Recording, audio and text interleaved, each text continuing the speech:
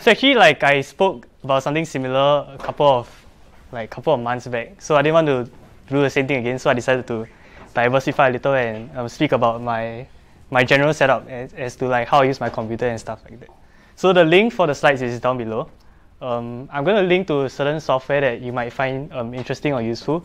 So if you find it useful, then go ahead and like get the slides, I guess.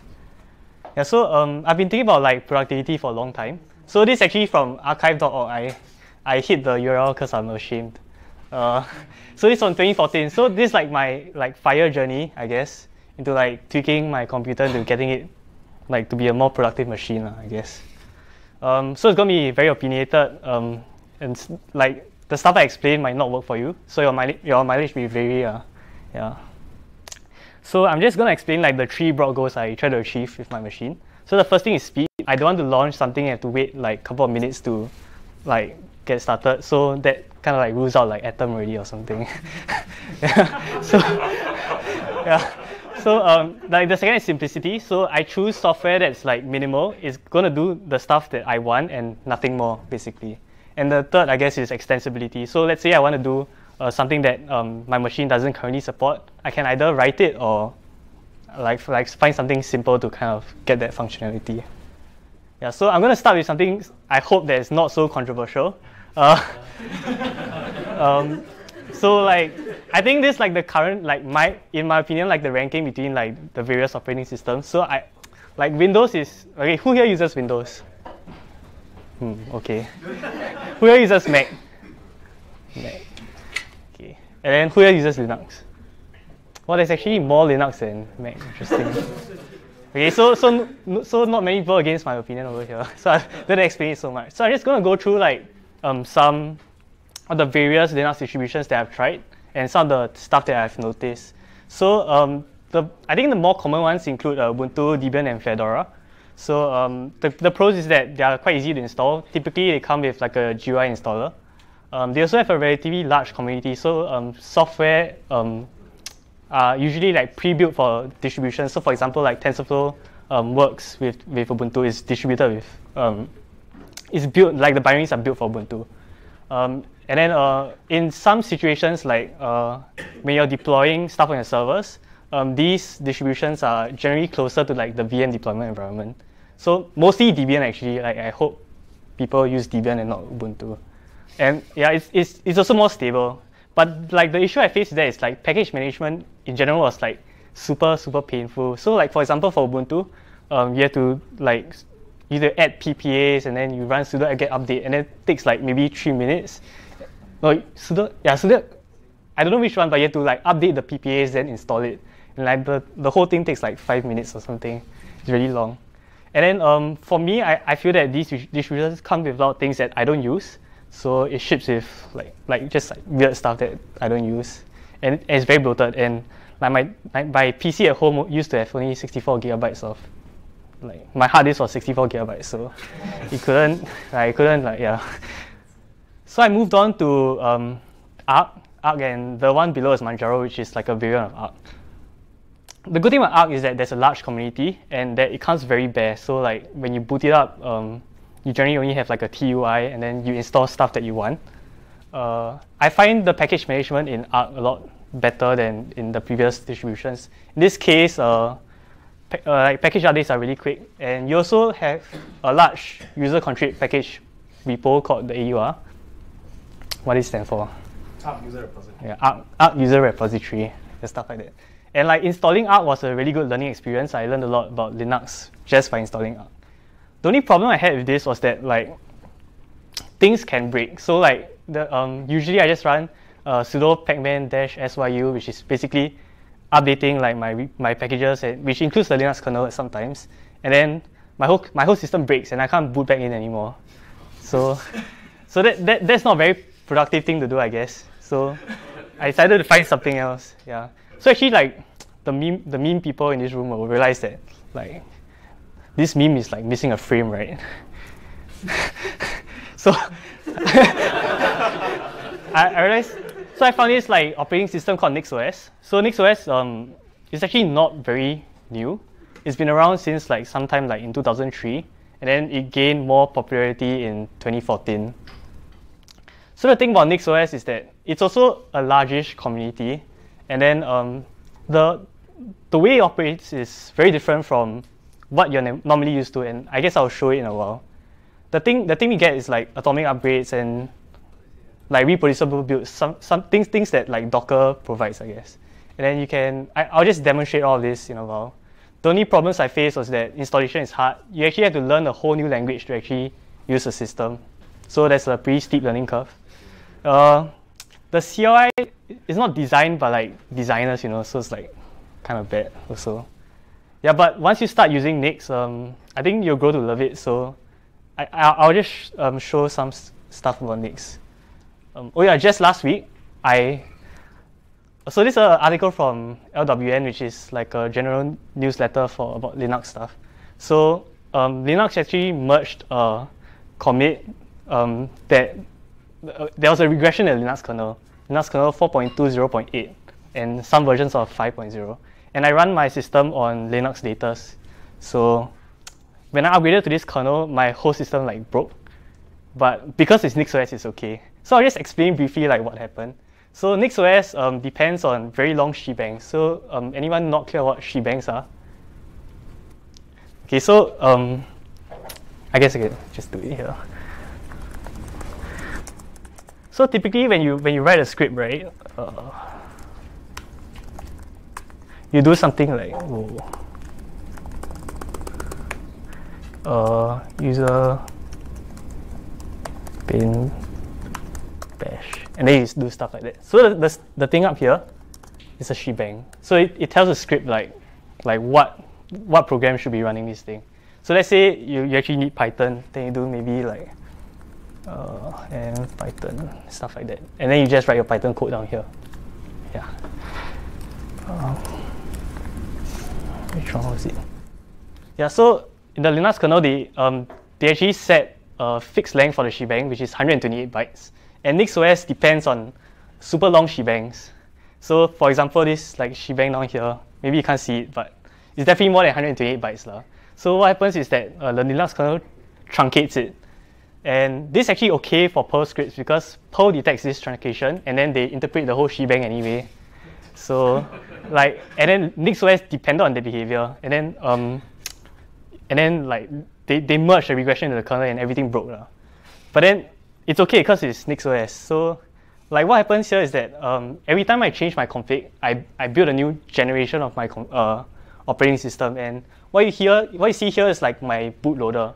So I'm not sure you can see, but like this is like the different generations. It tells me like what Linux kernel version I have, what git hash was it that I built it with, and so on. So the latest one broke, and then I just need to boot into 01 and everything's fine. Yeah. Well, this is even smaller. So this is a graph of the number of packages in a repo. So the AUR is currently, oh wow. The AUR is the largest, but Nix packages has the largest number of fresh repos and it's just slightly behind the AUR. So that's an indication of like how big the community is, and like let's say a package, let's say you really want a package, like the probability of you finding the package in that repo. So I guess I'll show some demos about it. So the entirety of my operating system configuration is found in a Git repo. So just show some logs, I guess. Yeah, so every time I want to upgrade something in my system, I change some files and rebuild the configuration. So let's say it's Julius here, it's not here. So who here uses Luminous to download files? Nobody yet. Okay. Luminous is this like new NUS thing. For those not in NUS, it's a new system that NUS wants to move to that nobody actually wants to move to. So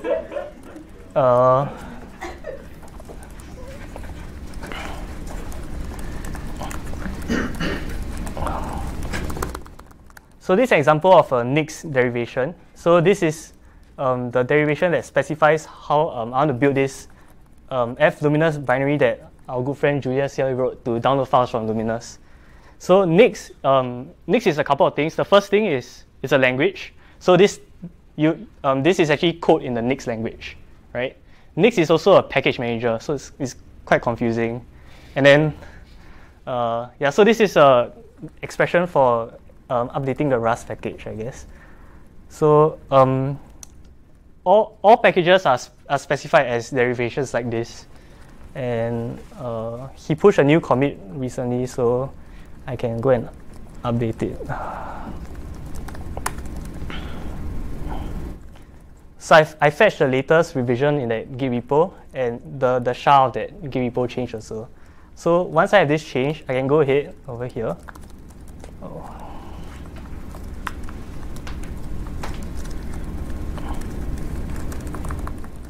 And rebuild my config.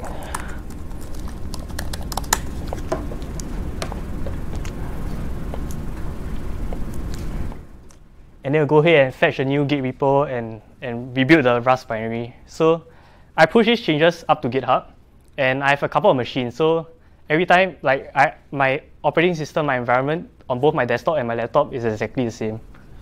Yeah. So it goes ahead and does a couple of things, which I guess I'll explain in a while. So yeah, here it's fetching the new source code for that Rust binary and builds it using Rust 1.3.0.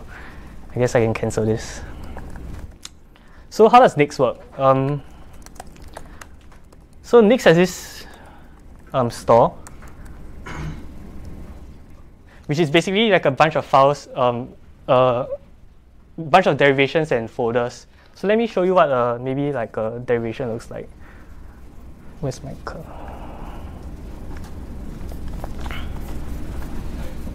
I can't see my mouse.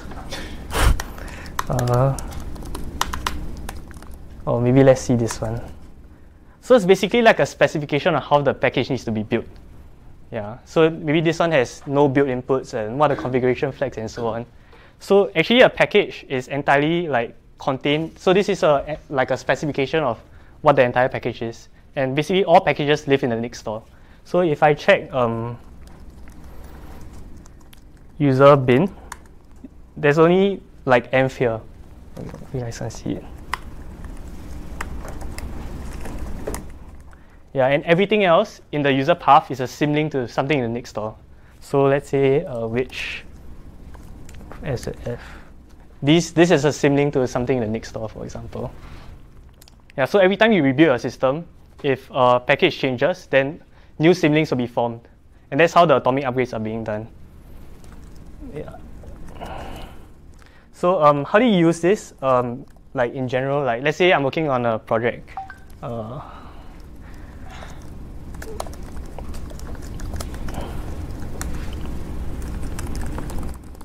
So you can just specify the project dependencies over here. So the first line imports NUS packages, which is a repo I have locally that contains like all the packages in the NUS packages repository. And I'm saying that in this shell, I want Python 3 inside as well as netcat. And then if you're doing Python development, maybe you want some tooling like YAPF and maybe a language server for that project. And then you just run the NUS shell in there. So let me go to that repo.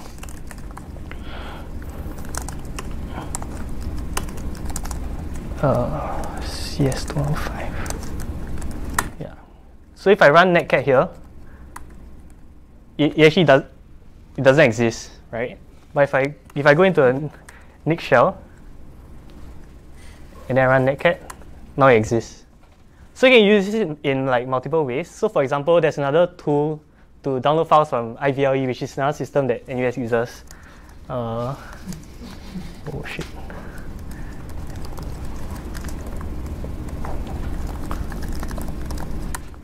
So let me. So here I changed the shebang. Oh, can you all see? I changed the shebang to use NUS shell and specify that I need Python 3 as well as some Python 3 packages. And now, even though I don't have like Python inside in my user path, I can still run the file. Or then, like because I collect garbage, so it deletes them sometimes. So now it's fetching Python, and then after that it will run program. Yeah. Yeah. So NUS is a build tool for like most languages. So there's very good Python support, Rust support, OCaml support even. Like just like a lot support for like almost all projects, I guess. Yeah. So I use NUS to do like my project management as well. So in NUS there's a course called CS3203 where you have to write like a static code analyzer, I guess something like sorbet. And we do it in C++. So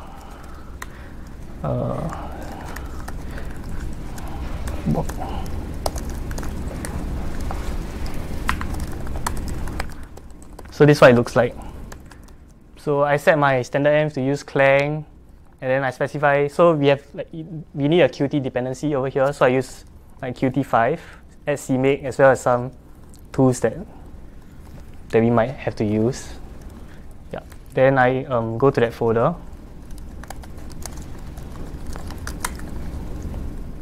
And I run NUS shell. I just collected garbage recently, so you can see over here, right? It's actually downloading 2 versions of Clang. So what this means is that maybe packages that I require different versions of Clang, and this is actually very tricky for package managers to handle. So the example I usually quote is that, like, let's say a certain Ruby gem requires a different version of like OpenSSL. How are you going to specify that in your repo? Usually, what they do is they just call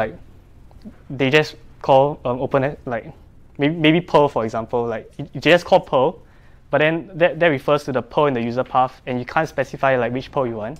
Whereas over here, everything is enclosed, so like it just works lah. Yeah. Okay. Did I close it? So the other thing is that you can do cool stuff like build Docker containers with NUS. So I believe that Docker got their abstractions wrong. So you typically have like a typical Docker file looks like this. You do like a from Ubuntu :something, and then you do run sudo apt-get update, and then you do a bunch of stuff later on. Let's say a layer all the way on the top changes. What Docker has to do is it has to rebuild every single layer that's above, like that's below the layer that changed, right? But I think that's not true. I mean, like dependencies are actually like layers. I mean, they're graphs, they're not layers. So let's say something over here changed, but shouldn't affect the below layers. That layer shouldn't have to rebuild, right? So NUS now also allows you to create like optimized multi-layer Docker images, and I do that for the same project, CS3203, and I guess I show the Docker. So this is it. All I do is I'm saying build an image with Clang, CMake, and Bash, right? And that resulted in a size with a Docker container with a lot less layers and with a lot smaller size. And the interesting thing about this is that I know that the project compiles and it works on my machine. I also now know that it definitely works in the Docker container because, I mean, it's exactly the same. Like the Docker container contains exactly the same version of Clang or whatever dependencies I require inside it. So I use this Docker container to run my CI stuff on GitLab because it's on a private repo, and like GitLab gives you free CI minutes per month. Yeah. So the other difference between NixOS and Arc is that like contributions to the packages in the AUR are usually done by the maintainers themselves, whereas in NixOS it's actually a public GitHub repo where if you find something wrong, you can change it and you can fix it. So these shows like I made a couple of fixes to some of the packages in NixOS. They generally get merged within 2 to 3 days, and like they do quite a bit of code review. So like one package has like 16 comments like that. So it's a chance to learn about Nix and also to contribute back to the community, which is nice. Yeah. So that's about the OS. Do you have any questions about NixOS at all at this point? Yeah. It seems to me like is it source based? Halfway source. What do you mean by source space? Gentoo. I don't think there's like there are no OSs that are similar to NixOS. The only one that's similar is GUI, GUIX, GUIX, and that's written. So NixOS is written in the Nix language, and GUIX is written in the GUI scheme language. But that what? It means whether it's everything is compiled from source. Oh yeah. So right. So everything is compiled from source. The thing is that stuff on Nix packages actually goes through a build farm, and then it gets stored in this location like cache.nix.org. So every time you make changes to the Nix packages repo and it gets pushed online, it gets rebuilt. So let's say your derivation, like your source code over here, is exactly the same as the source code that the build farm used to do it. You will figure out a cryptographic hash. So this is the hash of that derivation. And if it's exactly the same, what you can do is you can just download it from the build farm. Because you know that everything that this package has is, I mean, it's a closure. Like, how do I explain it? Yeah, basically, like if it's exactly the same, you can just download it from the binary cache. So you don't actually have to compile it yourself. Yeah. Does that answer your question? But if it doesn't match, then you can compile it.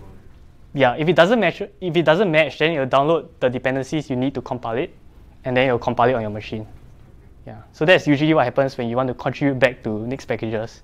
You have to compile it on your machine, and that's the cool thing, because if it compiles on your machine in NixOS, it definitely means that it compiles on other people's machine as well, because like everything is enclosed inside that derivation. Yeah.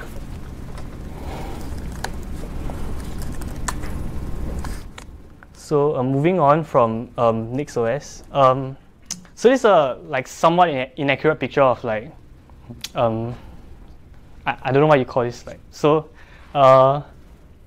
typically when you install an operating system like Ubuntu, it comes with a desktop environment, a desktop manager. So Ubuntu now comes with let's say GNOME. I think they replace Unity. You can also install KDE, XFCE, and stuff like that.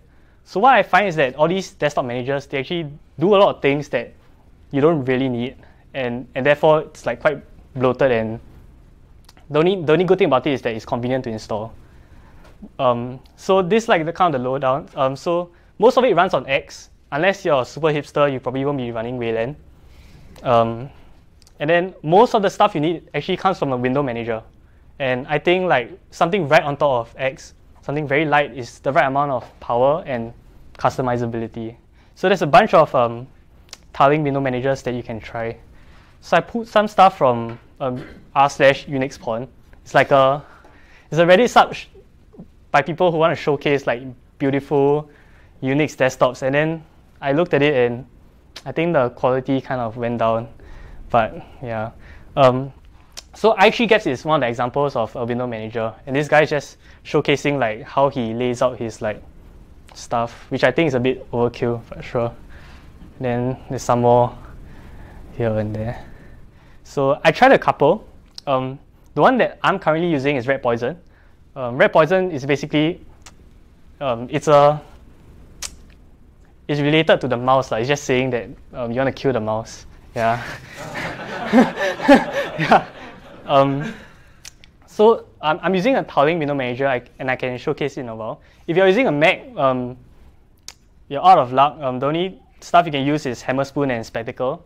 If you're really into configuring your window manager in Mac, you should go with Hammerspoon, because you can code stuff in Lua and make it do funky things.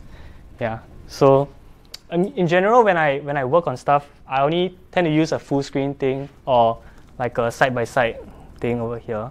So this is an example of what tiling managers do. Yeah. As you can see, I don't have any task bars or anything. I find them like not very useful. First of all, they take up very precious screen real estate. And then they also do a lot of like polling. So let's say your clock up here, you have a clock up here, it has to run stuff every second to update that thing over there, which is annoying. What?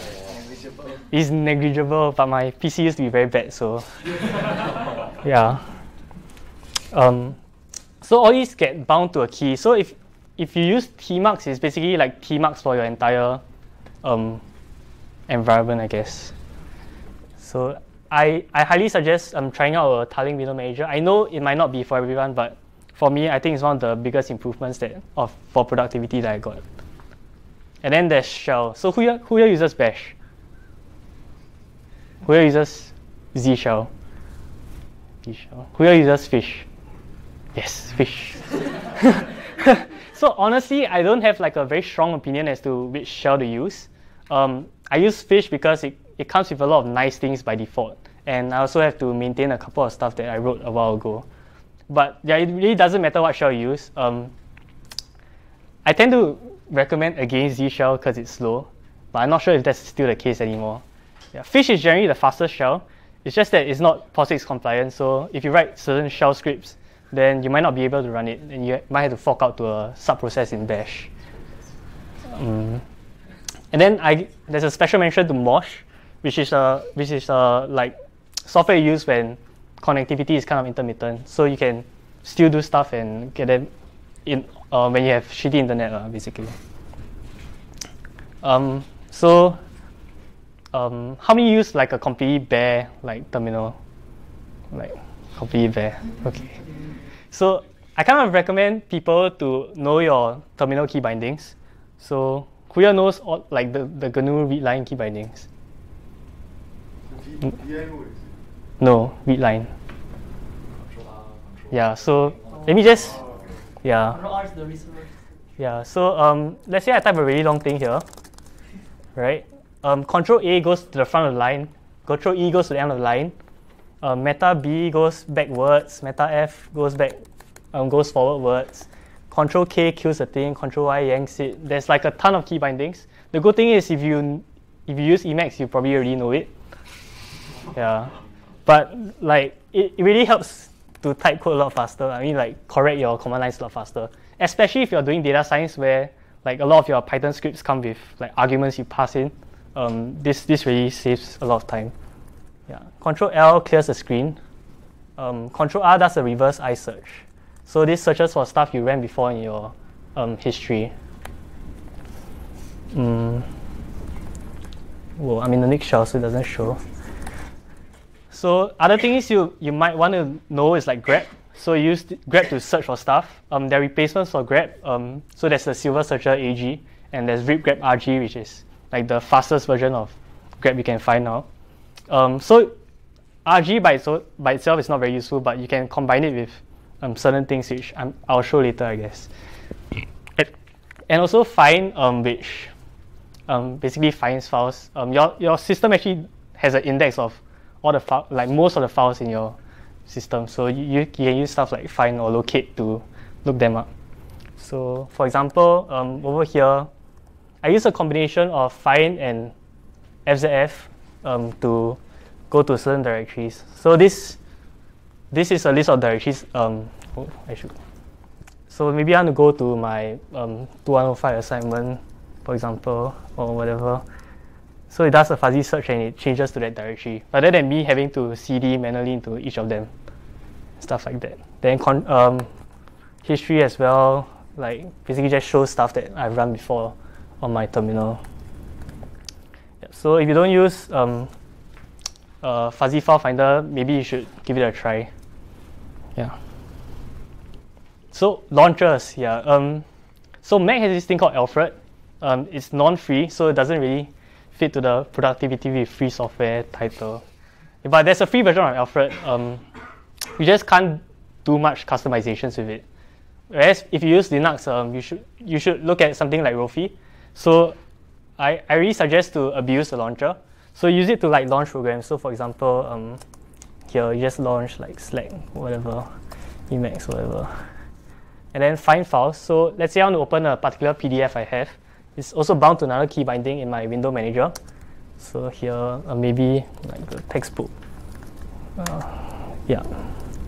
And for example, instead of opening Finder and like clicking through my folders to find the thing, choosing my active window, not really applicable to people who don't use window managers. So I won't show it. A few passwords. So there are a couple of password managers which I highly suggest people use. Actually, I only suggest people use one, but I recommend people to use password managers in general. So the one that I use is called Pass. It's a very simple command line utility that encrypts your password using GPG, basically. So I can just show it here. And then everything is in the Git repo, so you can do pass, git pull, and stuff like that. And then you push it somewhere you think it's safe. So it's in a private repo in GitHub, which is not very safe. But so so let's say I want to log into IBLE. What to do is to invoke another key binding on my PC. So this one, auto type, and then it types it out.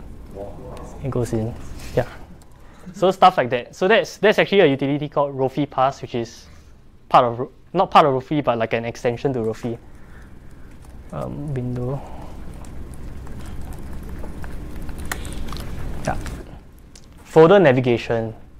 So have you all heard of like Ranger or NNN? Nobody.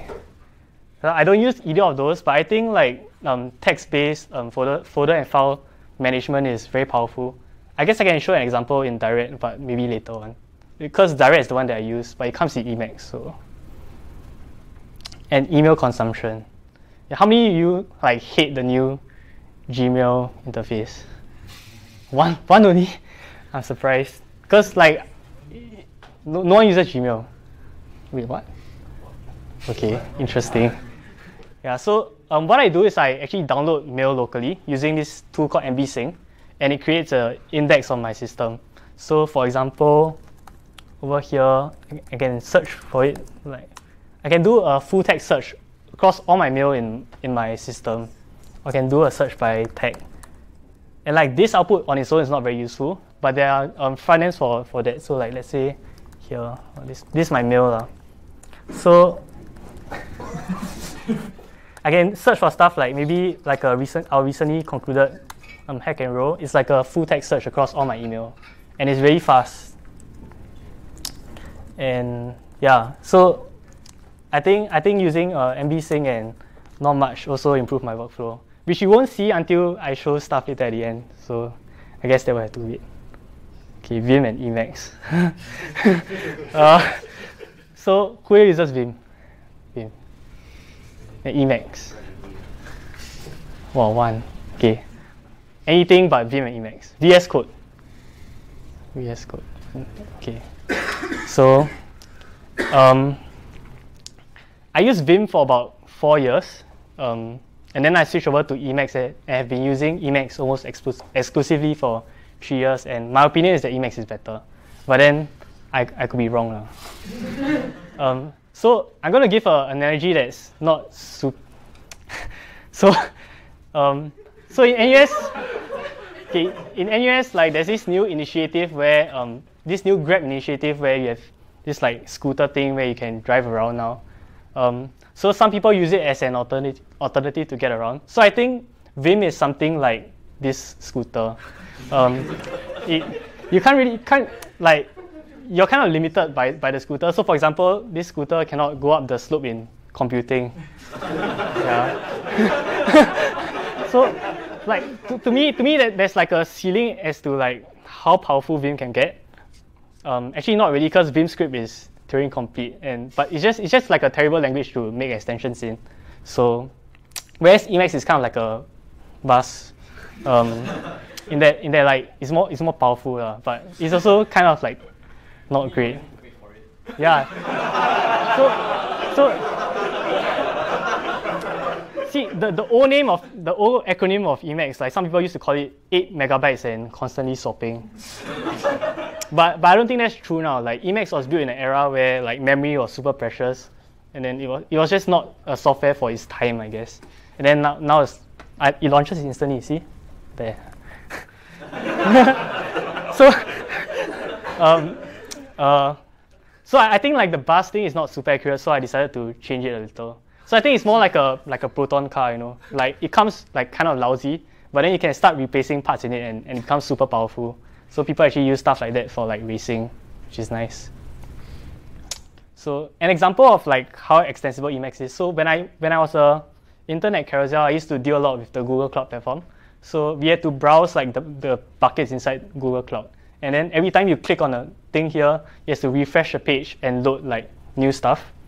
And then it grows, like the time taken to load it is actually like related to the number of files inside that directory, which is terrible. So I wrote something in just 100 lines of Emacs list that lets me like browse a cached version of like small.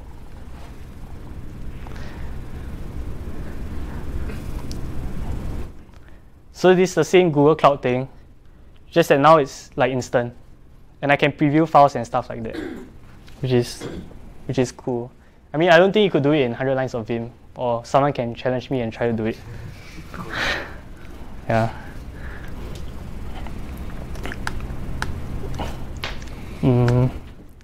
You also can basically you can do everything in Emacs, and that's what I try to do. So this is another example of me asking for a particular feature and it getting implemented within just a few lines, by someone in a day. Yeah. So project management.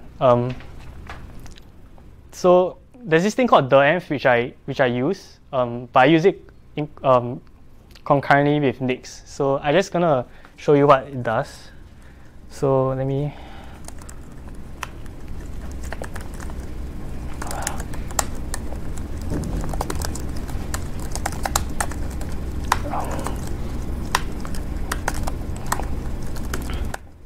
So how do you configure .env by creating a .env file? Whoa. So .env lets you set things like environment variables for specific projects, or let's say set up a virtual env environment. So let's say you're using Python and you want to set up a virtual environment. It's just basically like layout Python, and that's it.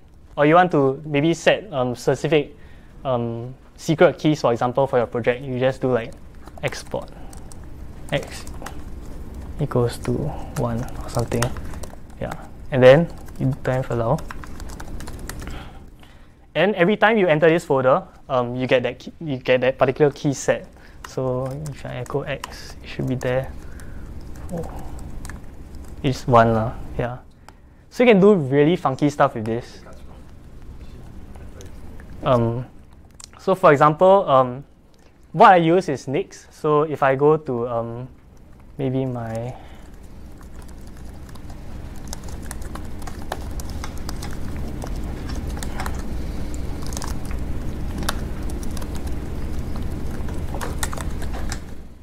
so over here, all I have inside my env is this thing called use NUS. It's just one line use NUS, and then it basically loads my NUS shell environment.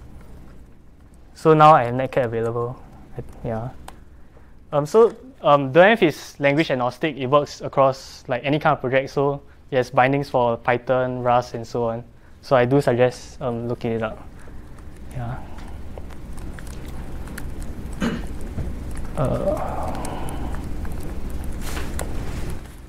And then also like abuse, ripgrep, find, and fuzzy file finder. If you're using Emacs, do use like specific project management tools like Projectile and Magit. I guess I can show a bit of this if you guys are interested later on. And then finally, org mode. So how many of you heard of org mode? 1, 2, 3, 4. Okay, that's a very small amount, I guess.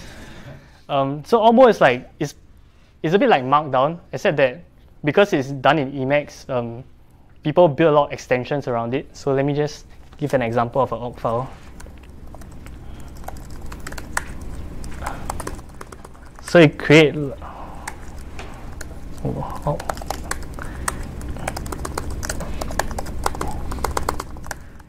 this like a header. So hello. You can have subheaders and headers and so on. It's like Markdown, except like your hash is replaced with a star. And then you have stuff like inline LaTeX, so x equals to 1. You can preview that. And so on. Yeah, so it's basically Markdown with some more stuff. So it's also to do like, it was built around this idea called getting things done, which is like a system by David Allen, which I will go through my workflow in a bit. But it has like stuff like to-dos. You can schedule deadlines for something. So maybe this is due Saturday. Schedule stuff. You can do like basically a bunch of stuff. Yeah. So there's a whole talk on how you use it to build a second brain.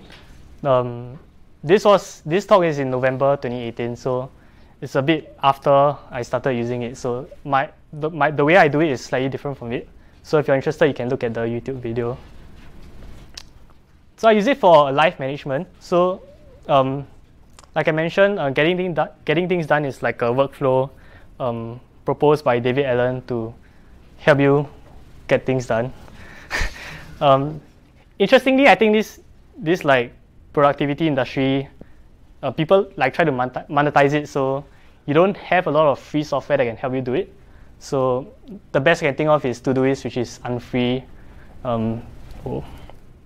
OmniFocus, which is for Mac, which is good, but it's also unfree. Remember the Milk is a very old Linux application that nobody uses anymore. And then there's Org Mode and Org Agenda, which I'll show now, I guess. So this is like, can I zoom in? So this is the view I get within Emacs every day, I guess. So I was up at 4:35. So over here, I can see my daily itinerary. So I have like an AM lecture followed by a 10 AM tutorial and so on. And then I also clock in like certain tasks. So I know that over here, I did my assignment, for example. Yeah, so I get an overview basically on like stuff that I have to do. And then every time I need to, like, if I don't write something down, I forget. So this basically contains everything that I need to do at any point in time. And I just pick stuff based on like urgency. So for example, if this is due in 3 days, I might start on it soon. So it also has support for habits. So clearly I don't do my habits are quite bad. Yeah. And then so when I find new stuff to do, I'll just capture it. So I press C and then I'll type like clean my room. So it goes into my inbox. And then after I'm done capturing everything, I'll do a quick refile. So I press R and then read. So this one is reading my textbook, which is actually already done, but I forgot to refile. So I set where I can do it, which is home and school. Give it a priority and effort. So this is an effort estimate, like how long I think I'll take to do that particular task. So maybe 1 hour. And then refile it to the correct project. And then basically do this for like every single thing in my inbox. So now I have everything categorized according to that particular project. So in this case, my projects are mainly the modules that I'm taking. And I think this system is very useful, especially if you're taking a lot of things. So you can think about like your brain as like a computer, right? And then if you have to keep remembering things, then you're basically using up like precious brain CPU to do that. Whereas if you write everything down, then your brain is free to do like clear thinking. That's like the basic idea, I guess. Yeah. So actually Emacs doesn't come, like you do have to do a significant amount of configuration to get something close to my setup, but I think it's well worth it. And the whole idea of Emacs is that you can build it around a workflow that suits you. So this is what suits me, I guess. So I do things like note taking. So if you're on a Mac, I recommend using Notational Velocity, which is a very simple, like plain text note taking application. Whereas I use Org Mode and Def. So all my notes reside in a directory and are available here. So I do quite a bit of reading on AI stuff. I don't know. So let's say I did something on PGMs, and then there's a key term that I need to look up. So like separation. So it's basically like a full text search on all my notes. Then you bring me to the correct place. So not only that, I can export all this stuff into LaTeX, whatever. So I can export this to HTML, LaTeX, Markdown, and so on. So what I do is generally it's a Git repo. So every time I change it, I do a commit and I push it up, and then a publishing platform, I use Netlify. So Netlify actually publishes it. So this is what it looks like. Whoa.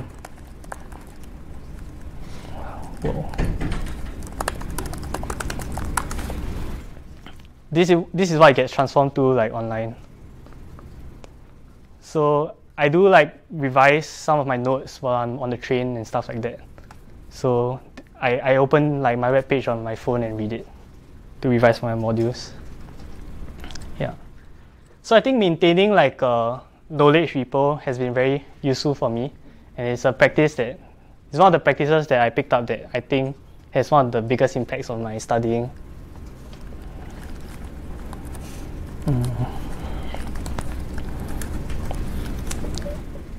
Yeah, so publishing with that.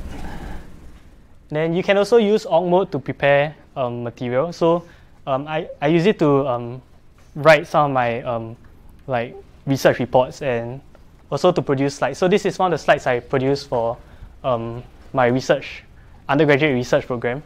And you can also export nice slides to Review.js. So this is an example of one of the slides that my friend produced for a tutorial, I guess.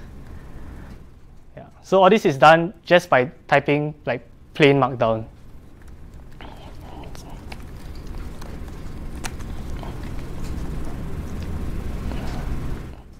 Yeah. So I guess in summary, I find that like using a very simple like plain text system is very powerful. I try to I want most of my stuff just a key binding away. So if you use a tiling window manager, it's a good idea to make everything behind a key binding. And if you find something that like, you find some blocker in your workflow, if you're using Emacs, you can aggressively automate it and write code to fix stuff for you. Yeah. So actually, like my configuration is not unique. The Emacs maintainer, John Wigley, also uses Nix and Fish and Emacs. So it's kind of like validation for like my configuration. So I feel better about myself. Yeah. Yeah, so I guess that's all I wanted to show you all.